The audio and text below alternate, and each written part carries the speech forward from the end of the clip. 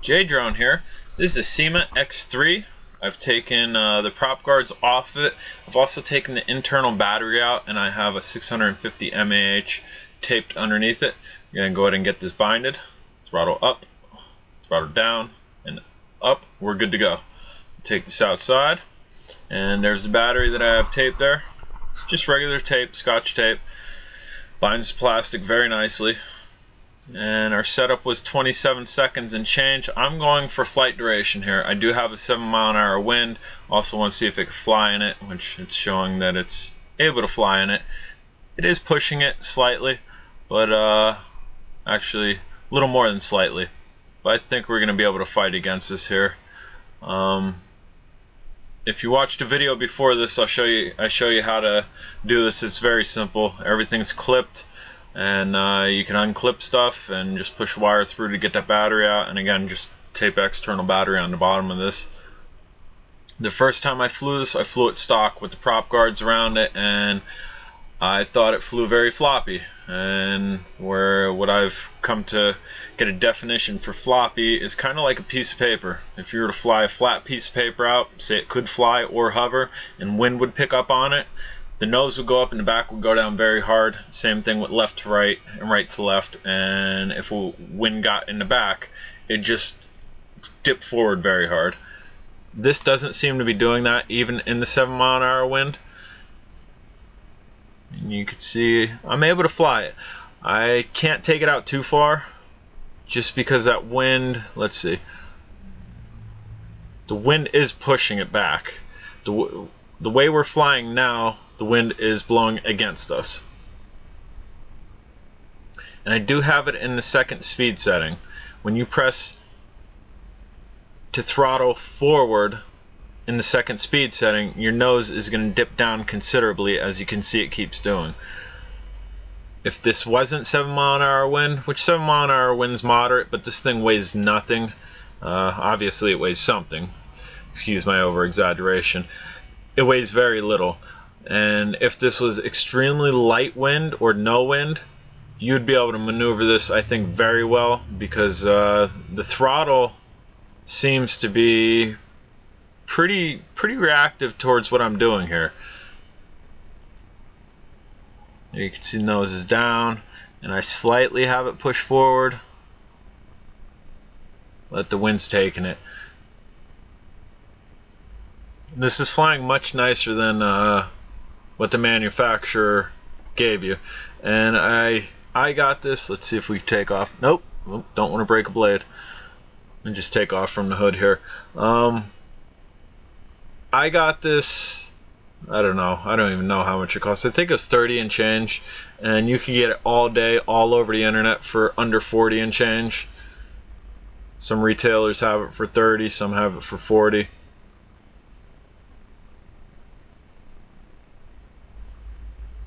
Yeah, this is doing well. If the wind would ever stop, I've been plagued with wind for the past 2 to 3 weeks here. We'll get this out again without wind. So I'm actually very surprised how well this is doing in the wind. And you can see the wind's taking it all the way back there. And we're dipping our nose down, fighting, and we're back.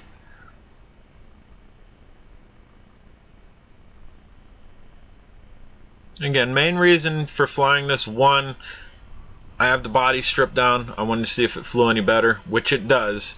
And I'm kind of going for flight duration here. And just coincidentally, I have I have moderate wind out here, showing that it can fly in moderate wind. It's not having an easy time flying in it. As you can see, I'm kind of up and down, up and down, up and down. But it is able to. Smacked a tree, and is it broke? No, but I do believe something was caught in the blade. And that's a hand toss. You don't have to start on the ground. And you can see me kind of getting out of the way of this thing. I'm going up and the wind's blowing backwards. We're gonna go ahead and take off from here. Works a little bit better than from the ground with this wind. If you look at the video before this, I did want to put different propellers on this. I'm not a fan of the tri-blade. Tarantula 1505 is a magnificent flyer. It's extremely quick, and I actually took the spares that came with this and put it on there. You can check that video out too if you look at my videos, and I don't think it performed well. I don't think these tri-propellers are good propellers. They're not horrible. You can see it's flying. So I shouldn't say, I guess, that they're not good propellers, but I don't think they perform as well as your straight blade. And I have a couple ideas on how to maybe modify a straight blade to fit on this, because I really want to try a straight blade on this, but the smallest ones that I have end up hitting the shell of the body.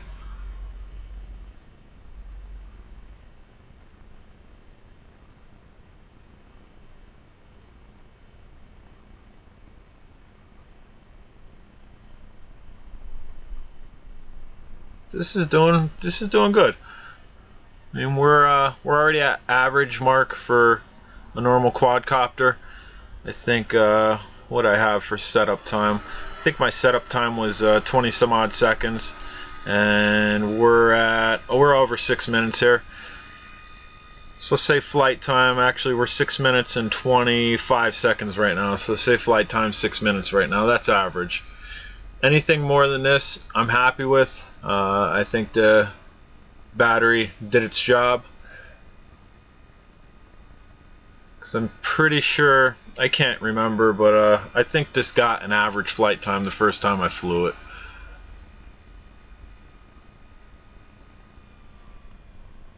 You can see it's able to fly here, guys.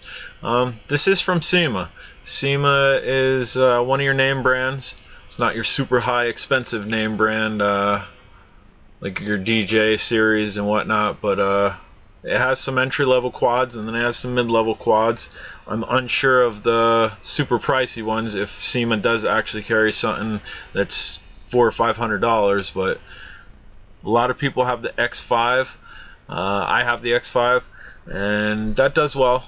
That's kind of like your Striker and your Quadrone Pro Cam, kind of all share the same type of body style.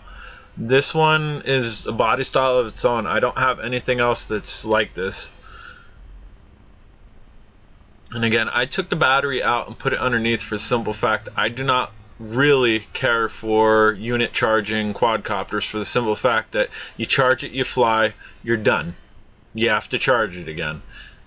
I like to charge a couple batteries, go fly, take the battery off, fly, take the battery off, fly. There's no wait time. That's the biggest draw with these drones, is the wait time.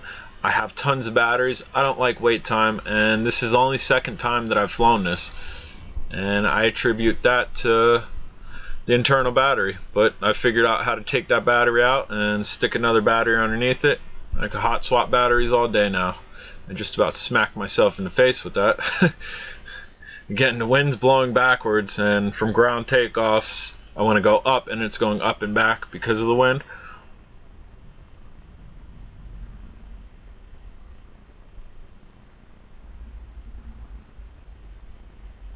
Yeah, you definitely got to get this out in no wind. I need a no wind day, which it's been a long time since I've had a no wind day. Even my last altitude tests, I had some type of wind, and I don't like doing it altitude tests with wind because things drift and it starts to get dangerous. Whether you're gonna, not so much dangerous, but it starts to get to the point where, am I gonna lose it? Is the wind gonna take it? If I'm up extremely high and the wind does take it, how far is it gonna take? And just like this, I'm chancing this getting stuck in a tree. I mean, I'm trying not to take it too far away from me and not go super duper high, just so I don't have to climb any trees here. But flying in wind with a quadcopter that's just okay in it, you're taking your chances, because all it'd take is a gust over the 7 mile an hour that's doing, say like a 10 to 15 mile an hour gust, which could happen, and then it's gone. And then either I'm going on a search for it, or I'm gonna end up climbing a tree. And right around this area, for some reason, I seem to be getting what I perceive as interference. I am in a very lightly populated residential community, but I have Wi-Fi. I'm sure my neighbors have Wi-Fi, and nice. There's the tree I was talking about. That's actually not even a tree. There's a pine tree behind both of the Cadillacs. What that's stuck in is an arborvitae bush. It looks like a tree because I haven't trimmed it in forever, and I don't plan on trimming it. Kind of provides cover for my house and allows it to cool during the summer. But we're gonna go ahead and climb this. If you're gonna climb a tree, especially if you're gonna climb a bush that's kind of grown into a tree, you see me, I was gonna monkey bar both those. You want your hands as close to the trunk as possible on these branches.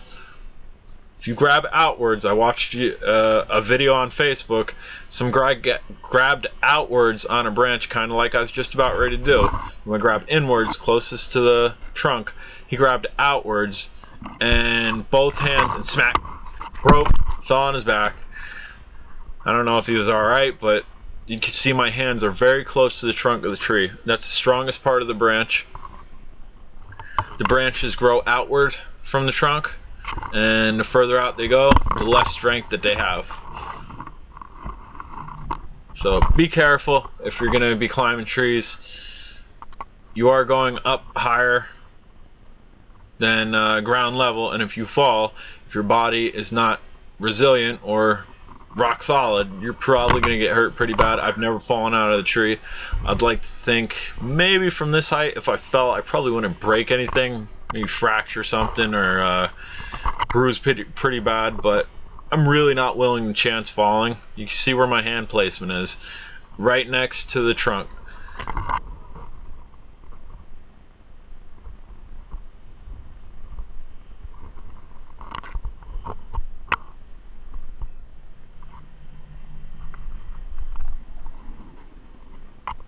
And almost down here.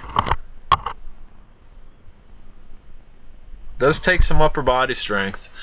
I mean, if you balance your upper body with your legs when you're climbing, it doesn't take too much upper body strength, but it does take upper body strength. I mean, that was a quick climb. I don't know, maybe that 2 minute 14 seconds not in flight.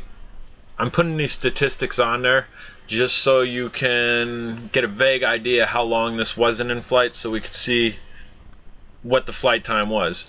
Right now we're almost at 13 minutes. You take that 2 minutes away, let's see, we're at 11 minutes. You take another 20 seconds away, we're probably at 10 minutes and change. The thing's been in the air flying.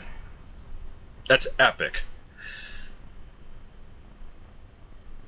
Epic flight time. Right now the clock's at 13 minutes and 15 seconds. In 5 seconds that'll be 13:20. Take 2:20 away for setup and not out of flight, not in flight. We're pushing 11 minutes here, guys, in moderate wind. So this was an aggressive flight. This wasn't a casual cruise. This was pretty aggressive. Nose was constantly down, constantly flying in the wind. I mean, you even see it just got taken. It was flying forward and it got taken backwards. So I mean, whatever flight time we end up with here, I'd bank money that I get at least 2 to 4 minutes, if not more, in less wind to no wind. And we'll test that for you, just the way it is. I'm also going to put this back together because I'm just thinking now, I haven't reviewed this stock, just to show you what I mean by it flying floppy, and see what type of time it gets with those guards on it and with the stock battery on it. But for right now, I'm stoked. We're at 14 minutes 26 seconds. Take a 2:20, let's say even take 3 minutes. We're at 11.5 minutes here.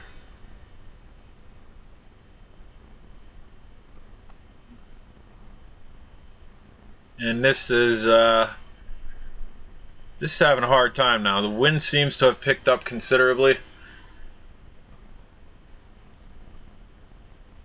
So I mean, we were at 7 miles an hour. I could feel the wind pushing. I'm gonna say this is probably getting close to 10 mile an hour wind here. You can see it's getting bullied around. I mean, we're still in air. We're trying here.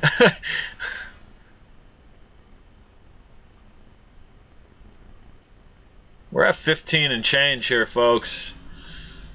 This I can't say it's really a mod. I guess it's a battery modification, but the teardown of this body successful for an extended flight time.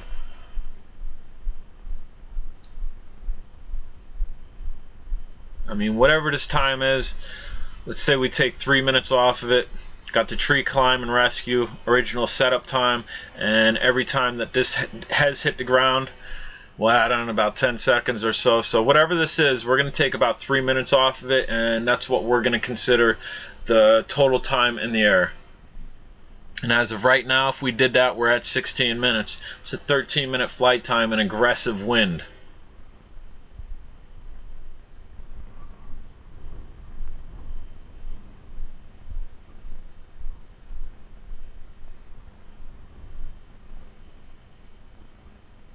And again, it seems to be taking off better from the hood of the car. Yeah, wind's just taking us all over the place, and I think the battery has to be just about done. Yeah, there it is. 16 minutes, 30 seconds, minus 3, 13-minute, 30-second flight time. There you have it. I'm J-Drone. If you haven't subscribed, please do. Have a great day.